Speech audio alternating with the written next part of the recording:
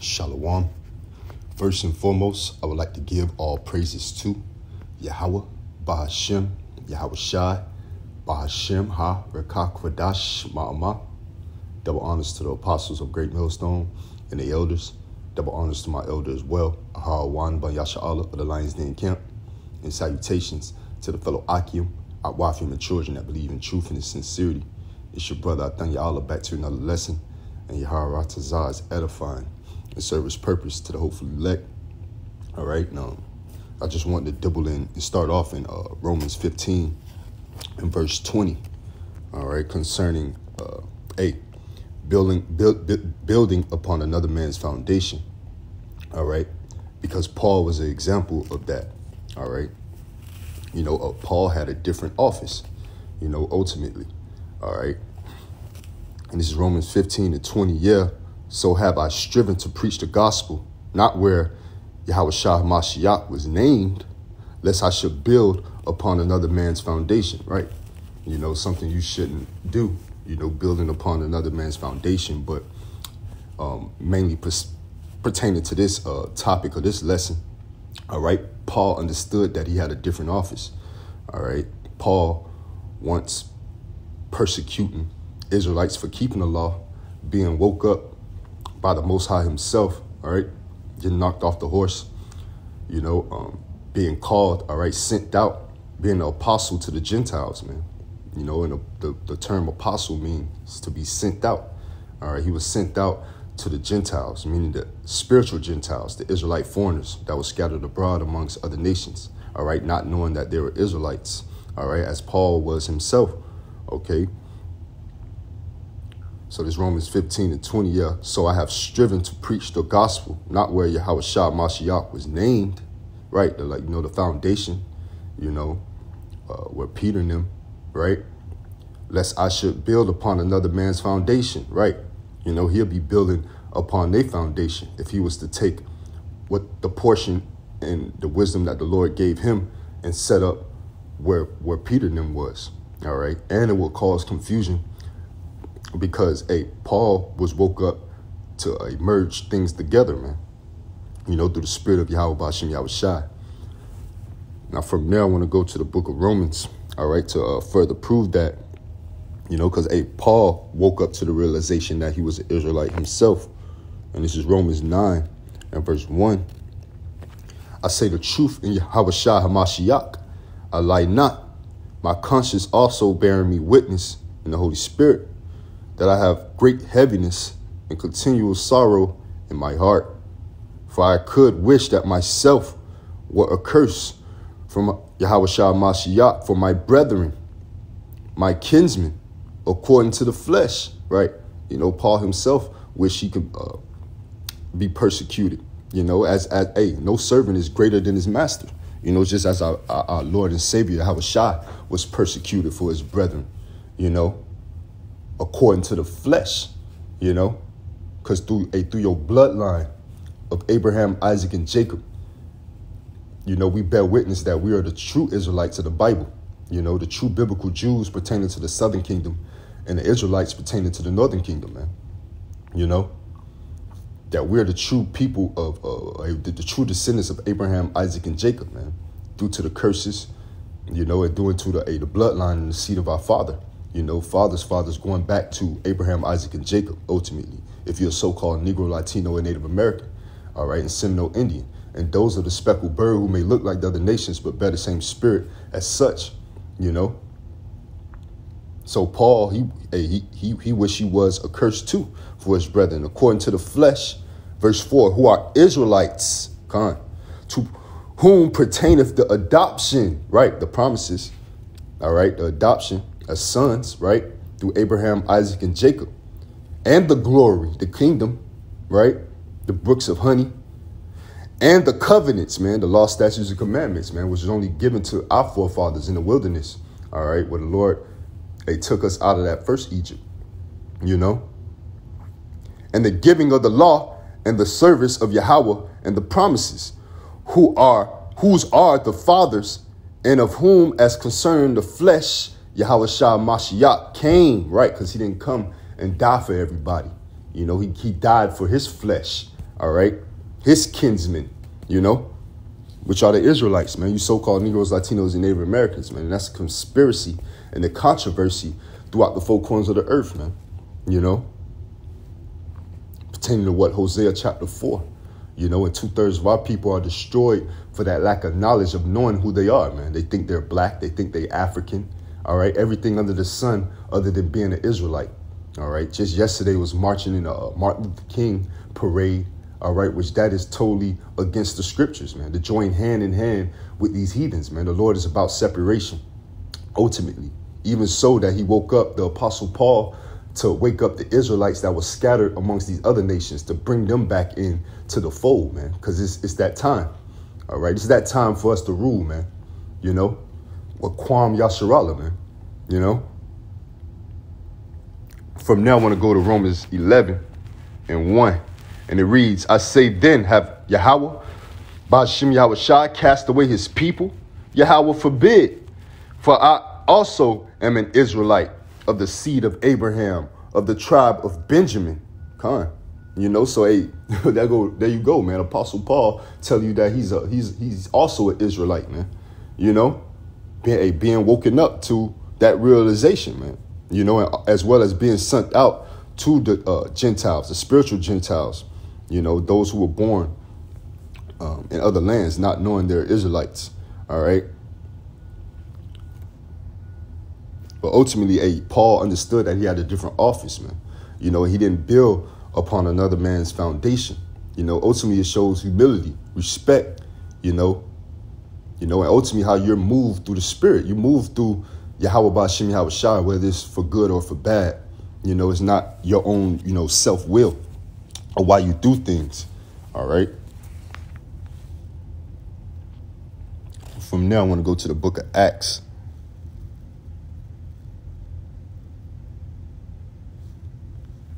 Chapter 28.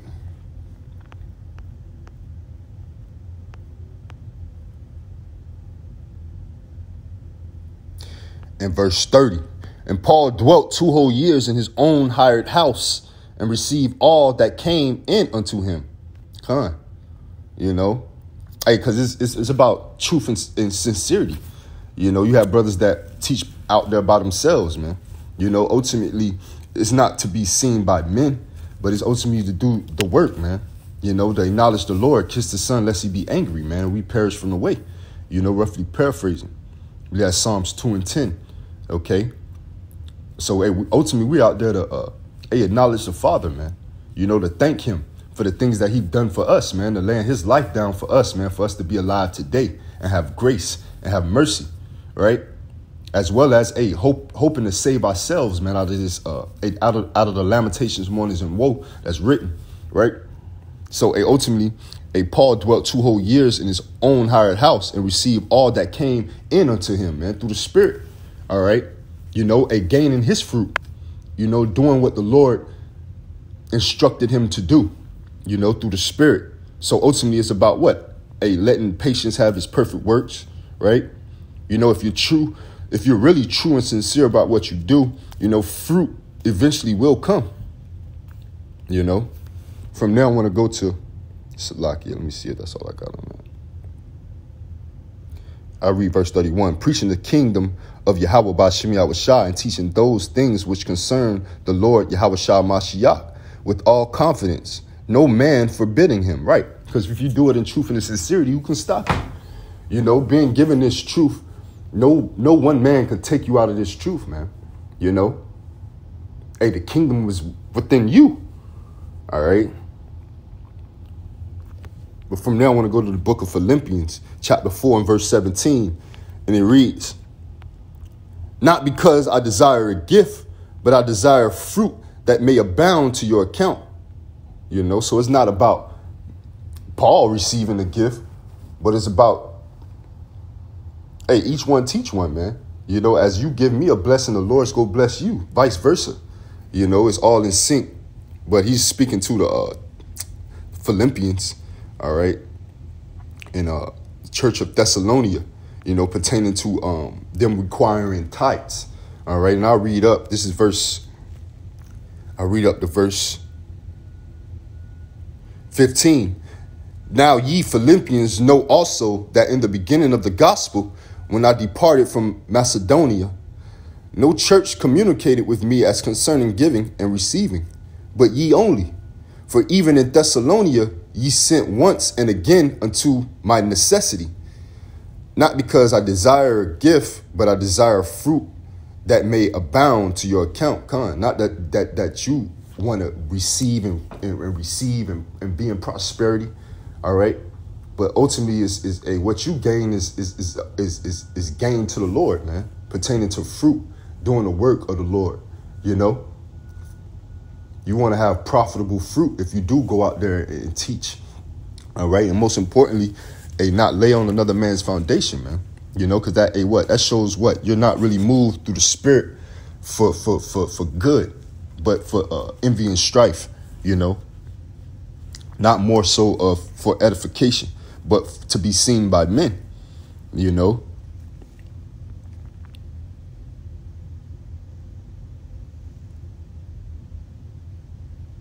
But from there, I want to go to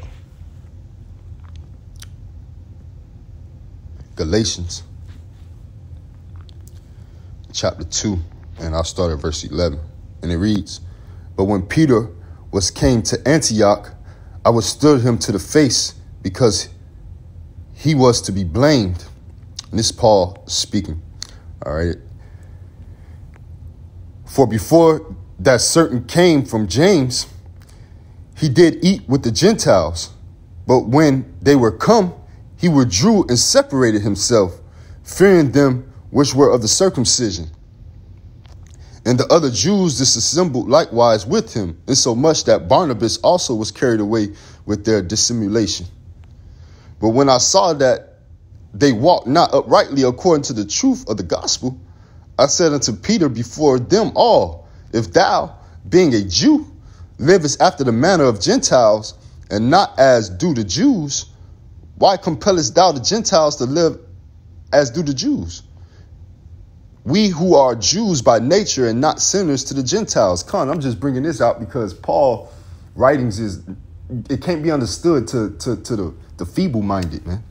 You know, these other ABCD camps, the Sakari, you know, pertaining to the law, you know, those who preach the law, they're gonna have to live by the law, and they're gonna be debtors to do the whole law, as the scriptures say. All right. So you're gonna have to practice what you preach. In other words, you know, if you preach law and that's your doctrine, you're gonna have to keep all laws, and that's what you're gonna be measured by and be saved by. Well, you're not gonna be saved by keeping the law ultimately.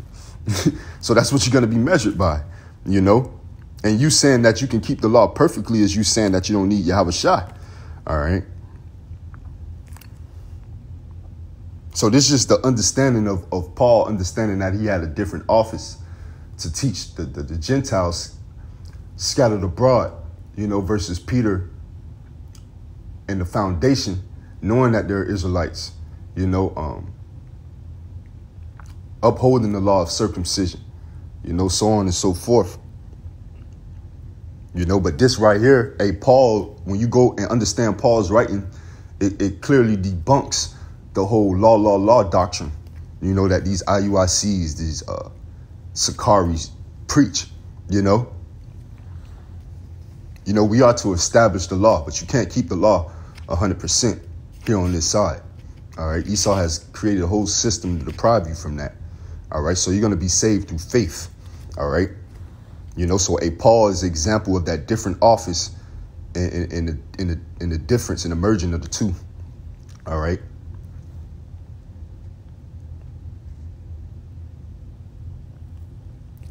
This is Galatians 2:14. I read it from the top. "But when I saw that they walked not uprightly according to the truth of the gospel, I said unto Peter before them all," because this is basically Paul cutting Peter, so to speak, in regards to, because when you go back to the book of Acts, and I'm going to hold that right quick, 15, all right, and I'll start at verse 7, I believe. It says, "And when there had been much disputing, Peter rose up and said unto them, Men and brethren," because when Paul went to the foundation, man, after after years of doing the work, he ended up going to the foundation to, exercise it, and ultimately finding out and coming to the conclusion that he was called for a different office. All right. And this is Acts 15:7. And when there had been much disputing, Peter rose up and said unto them, Men and brethren, ye know how that a good while ago Yahweh made choice among us, that the Gentiles by my mouth should hear the word of the gospel and believe. And Yahweh, which knoweth the hearts, bear them witness, giving them the Holy Spirit, even as he did unto us. And put no difference between us and them, purifying their hearts by faith. Now, therefore, why tempt ye God?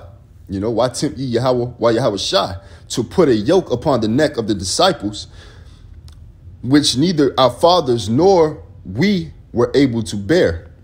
But we believe that through the grace of the Lord, Yahweh Shai Mashiach, we shall be saved even as they.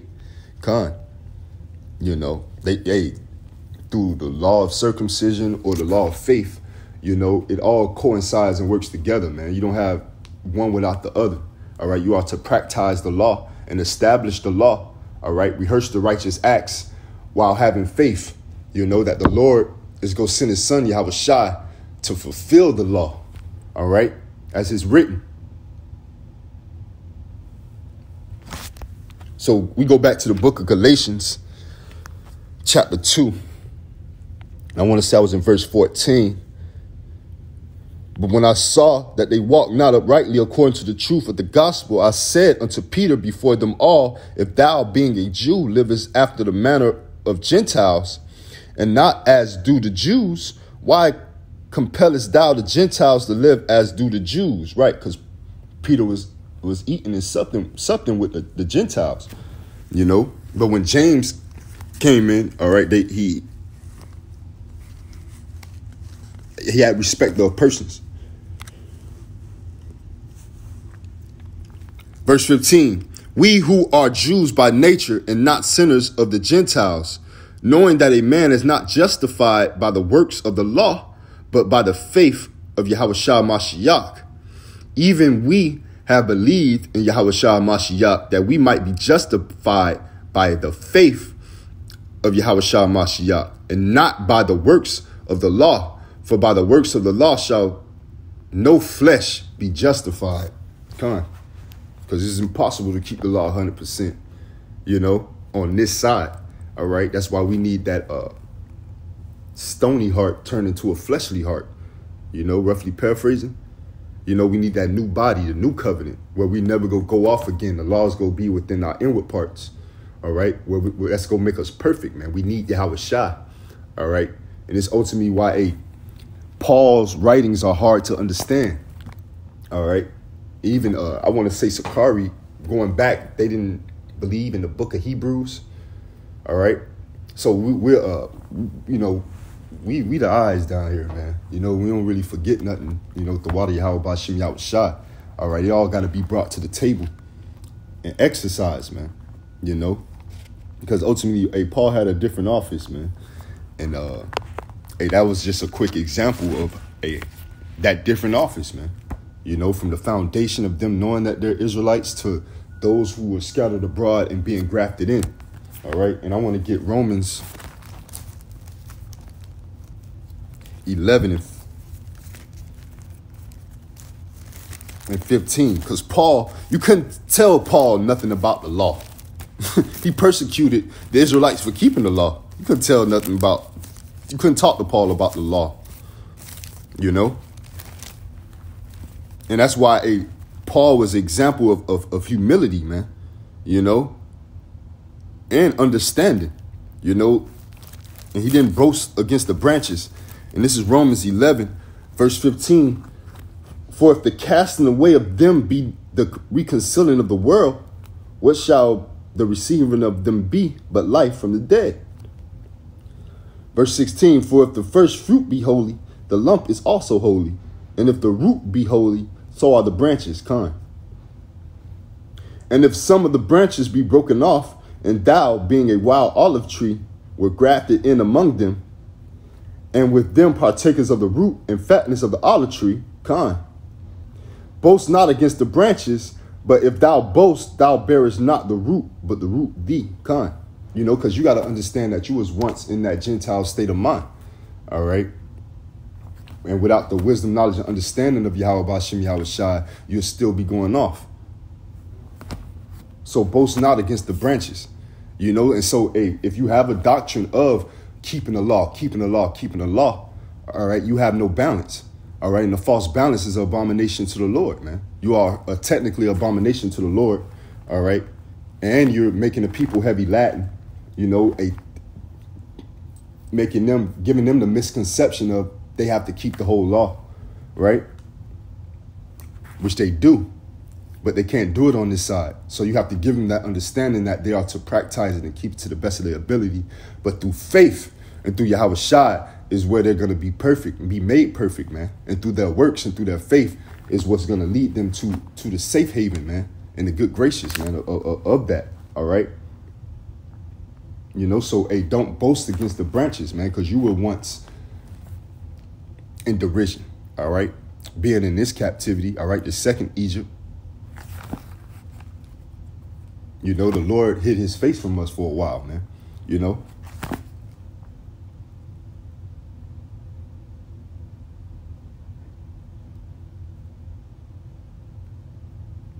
This verse 19. Thou wilt say then, in this Romans 11 and 19. Thou wilt say then, the branches were broken off that I might be grafted in. Con, and that's what Esau say today. All right. Thinking they can come into the fold. And the Lord changed something, man. The Lord, he changed not. You know, ye sons of Jacob are not consumed, man. Roughly paraphrasing. You know, it's not a way for the heathen to get in, but ultimately the Israelites that fell from the way, you know, who were scattered abroad, man, not knowing that they're Israelites. So this is back in Romans 11 and 19. Thou wilt say then, the branches were broken off that I might be grafted in. Well, because of unbelief, they were broken off. And thou standest by faith. Be not high-minded, but fear. You know. So be not high-minded, but fear, man. Rejoice with fear and trembling, man. Roughly paraphrasing. All right. Yahweh Ratazah, this lesson was edifying. Shalom, Mahavatha, and DTA.